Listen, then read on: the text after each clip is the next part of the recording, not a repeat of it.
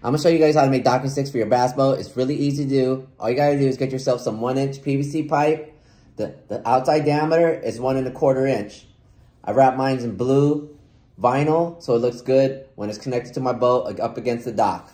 Then I went and got some 1 1/4 inch rubber chair tips and I drilled a hole in it, 3/8 of an inch in diameter. Next, you're gonna need some bungee. This happens to be 40-inch bungee because the PVC pipe I cut is 14 inches in length. I got the ones with carabiner ends to help secure my boat to the dock. First thing you're gonna do is grab your rubber chair tip and your bungee. You're gonna use a piece of rope or shoestring or something and you're gonna pull it through the hole. Just like that. Next thing you're gonna do is you're gonna feed that bungee right through the PVC pipe.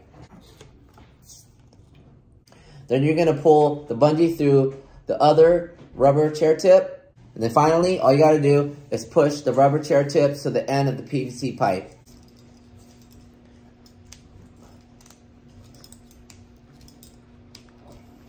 Here you go. For about $20 and 15 minutes of effort, you can make yourself a pair of nice docking sticks to secure your boat to the dock.